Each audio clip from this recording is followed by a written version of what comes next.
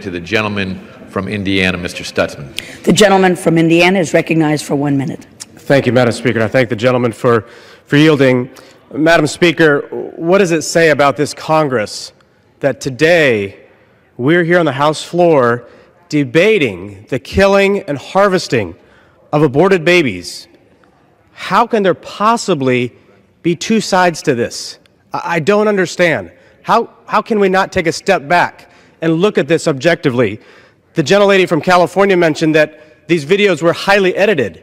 If you watch the videos, and I don't know if they have, but if you watch the videos, how can you say that the doctor who is pulling salad from a salad bowl and mentions that she can take the babies and crush the top and the bottom parts of the babies and harvest the body parts in between is highly edited?